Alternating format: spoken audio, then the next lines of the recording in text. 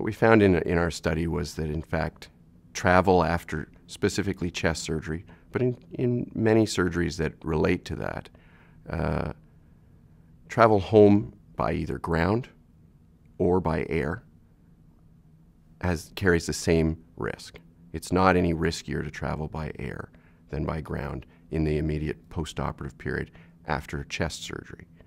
And that speaks to a very important question that's often been managed by dogma or urban myth, hospital myth.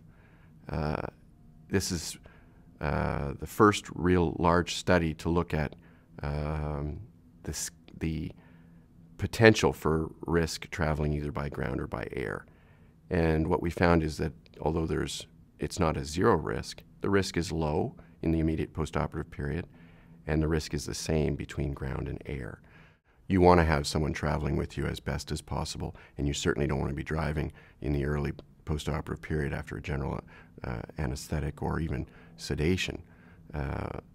The issues of specifically relate to individual operations and whether a patient is able or comfortable with lifting their luggage, and often we recommend that they have someone travel with them, or they avail themselves of the services for someone to carry their luggage for them or send it on.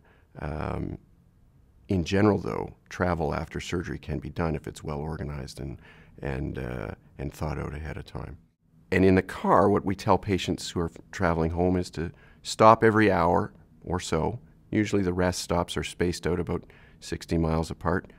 And even if it's just to get out of the car and walk around it once or twice in the parking lot, just to keep blood flowing.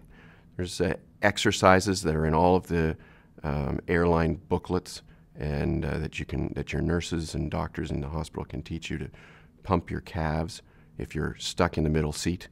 But I would encourage those who are flying home after their surgery to try and get an aisle seat so it's easier to get up and walk, and to get up and walk. I know it's not terribly encouraged these days for airline safety issues, but I think just walking up and down the aisle once or twice during a long flight, or once or twice every hour, I think is useful. It avoids the immobility that can lead to a blood clot. There's a relative dehumidification that occurs in the airplane cabin, and to keep yourself hydrated. The best is with water, because it's hydrating. Some of the other drinks, alcoholic drinks or carbonated beverages, can be somewhat less hydrating, and you don't get the same benefit for the volume of fluid you're taking down. But staying hydrated, especially in air flight, is very important. I think that's generally a good idea, especially in the postoperative period. That's why the gowns and uncomfortable stuff that we put you in the hospital are fairly loose. Binding up is not necessarily the best type of situation after surgery, unless specifically ordered by your surgeon. If you're having significant oxygenation problems on ground, you're probably smart to look into supplemental oxygen, because during the air flight you will be in a less oxygenated environment during that temporary period, and it's probably good to have supplemental oxygen there.